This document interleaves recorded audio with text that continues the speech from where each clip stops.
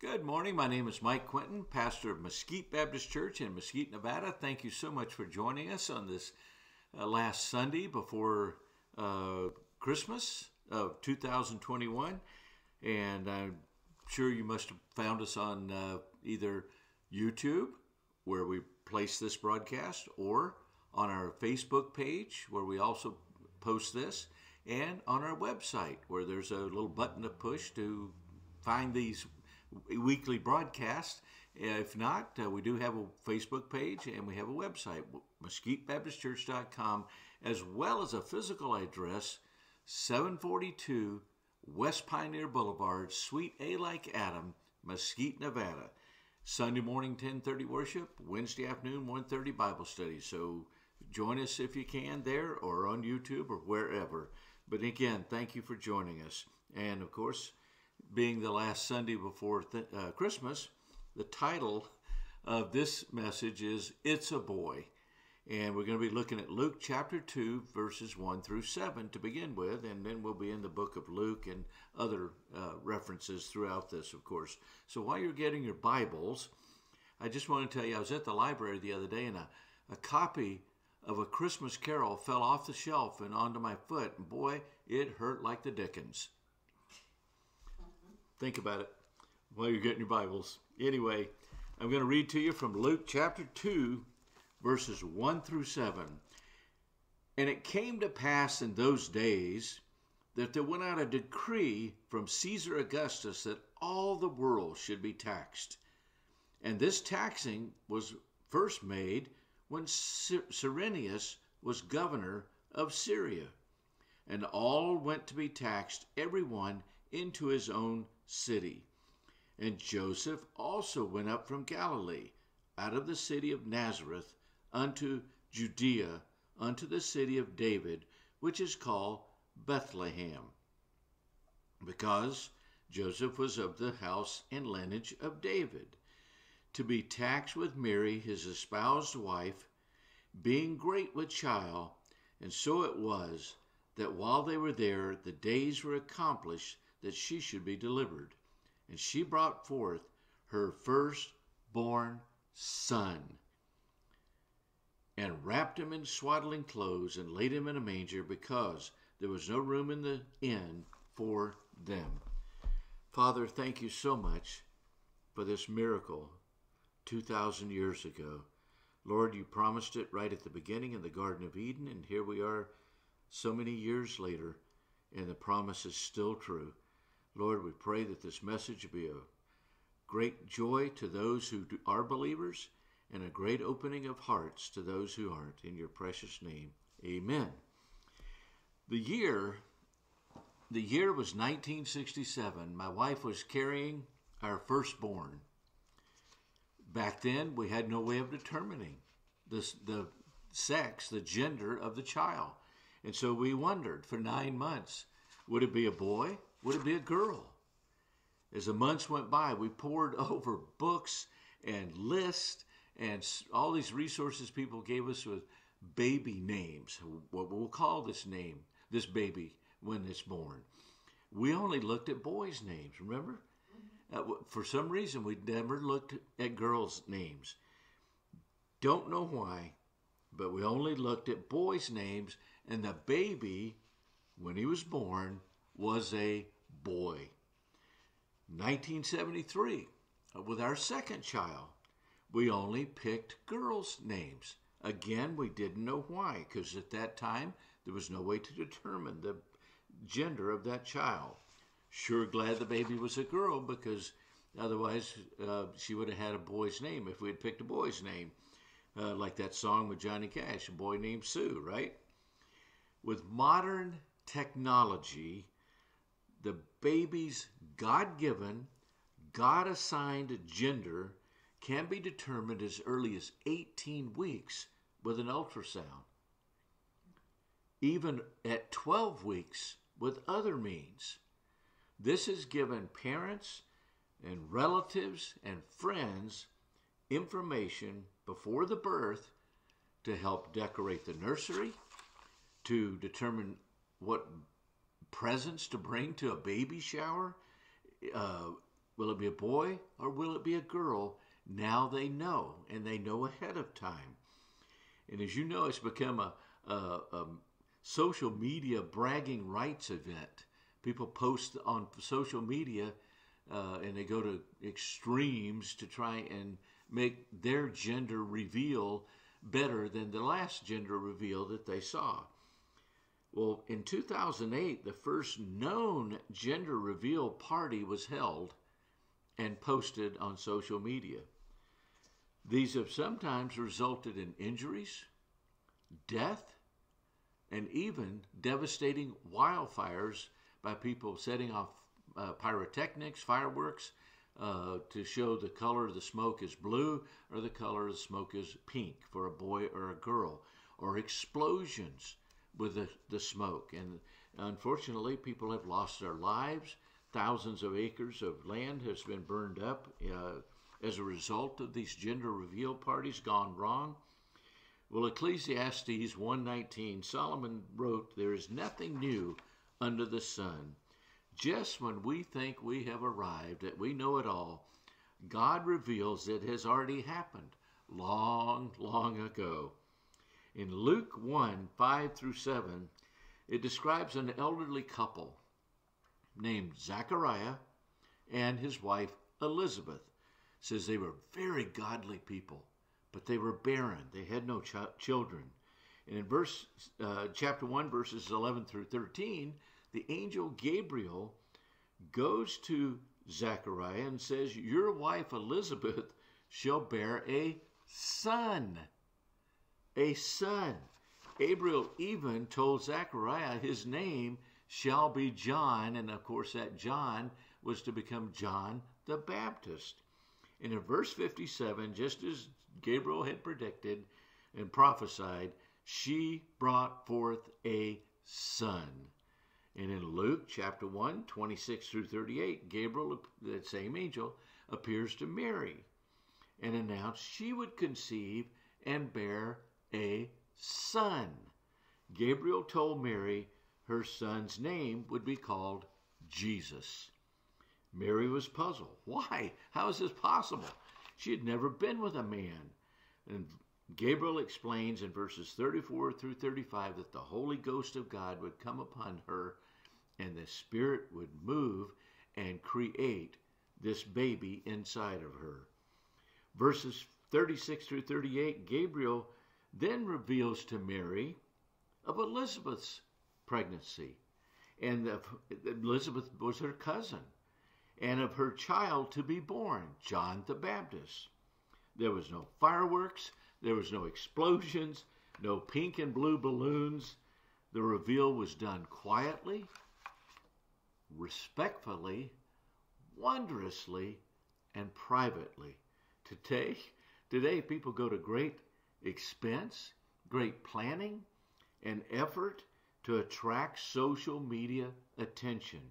They'll have an airplane fly by and lay down pink smoke or blue smoke over a crowd of people gathered outside. One of them, a helicopter, did that, and the helicopter crashed, and loss of life. That's what I'm talking about, how some of these have ended tragically. The helicopter crashed very nearby. They all saw it happen. But people have gone to great expense to outdo each other and to one-up each other on social media. It seems the baby is secondary to the opportunity to make headlines with the latest and greatest special effects, basically, of a gender reveal. Well, in verses 39-47 in chapter 2, it gives the account of Mary and Elizabeth meeting together. They hadn't seen each other in a long, long time. They gathered together, and it tells of the events which unfolded. Verse 41, the baby inside Elizabeth, that's John the Baptist, he leapt in her womb, upon hearing the news of Mary carrying Jesus. John the Baptist leapt in the womb, jumped in the womb with happiness and joy at the news that his Savior would be born of Mary. Mary, Joseph, Elizabeth, Zachariah, they all knew the two children about to be born, John the Baptist and Jesus, were to be males. They even knew the names assigned to them by God. Mary, in verse 42, was called blessed among women by Elizabeth, but Mary knew her condition. In verse 47, it says, her spirit rejoiced in God, her Savior. Mary, who found grace in God's eyes, it says in verse 30, knew that she too needed a Savior. If the one chosen of God needed a Savior, then everyone needs a Savior. And I know some of you will be saying at this moment, you may be reaching to turn off the dial or turn off the volume or go find something else to look at today. Just like I did for 29 years, I just thought I did not need a Savior, but at age 29, I realized Romans 3:23 says, all have sinned and come short of the glory of God. All included Mike Quinton. All included my wife, my son, my daughter.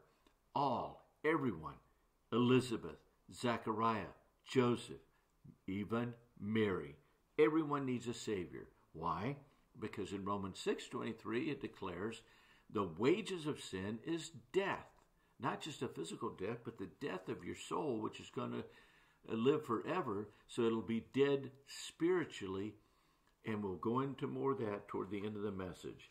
She needed a Savior, just like Abraham did, just like Noah did, just like Jonah did. Those are all described in Hebrews 11, that they were saved by their faith in the coming Messiah, Jesus. Chapter 2 of Luke, verses 1 through 7, details the birth of Jesus.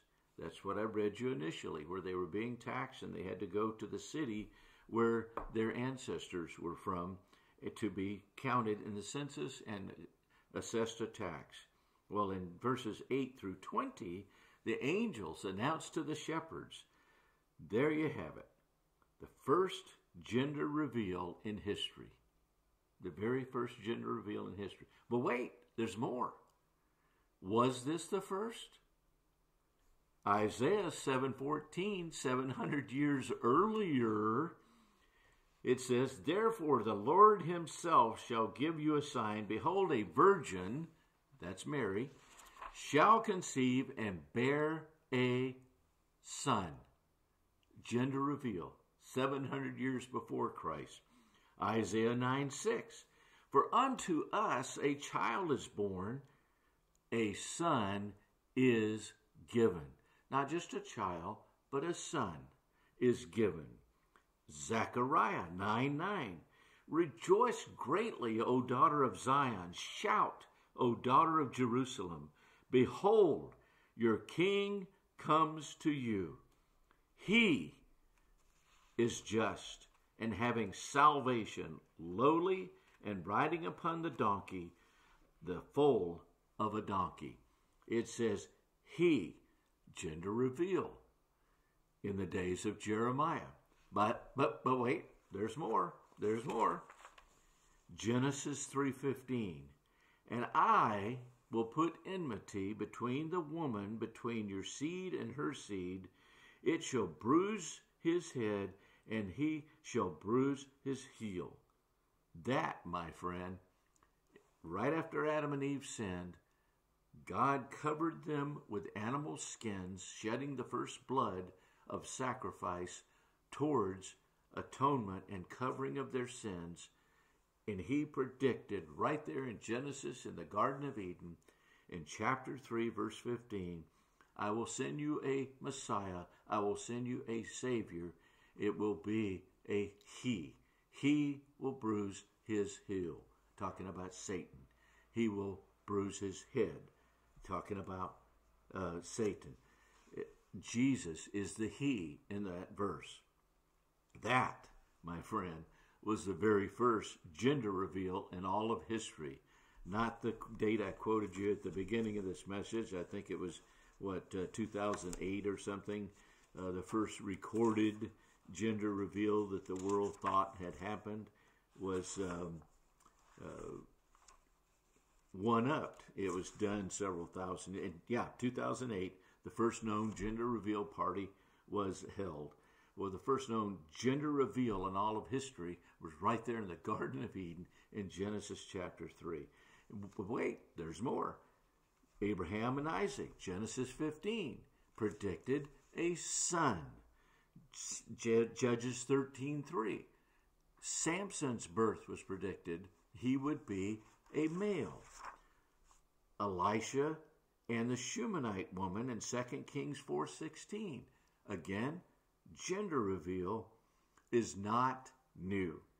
Gender reveal is as old as creation itself. God was in the gender reveal business 5,781 years ago, and he revealed to us that a Savior would be born. A Savior, what does that mean? To be saved. What does that mean? What are we saved from, and what are we saved to? Well, John 3:16, God sums it up. You remember, God is God the Father, God the Son, God the Holy Spirit. 3 parts, okay? 3 persons. And in John 3:16, the verse says, God, let me add, the Father, for clarification, God the Father so loved the world, that's you and that's me, that he, God the Father, sent his only begotten Son, Jesus, that whosoever, that's anyone, believes in Jesus should not perish, should not die, but have everlasting life. That's not talking about immortal life on this earth as a human being. That is talking about our physical being will die someday, but our spirit, our soul is going to live forever. And he gives us a choice. He revealed the gender of this Savior to us 2,000 years ago. Well, actually, at the beginning, 5,781 years ago. He revealed it in the Garden of Eden. And he did, at the appropriate time, the Bible says, he sent his son, Jesus, down to earth, became a man through birth of the Virgin Mary, her giving birth to the Savior.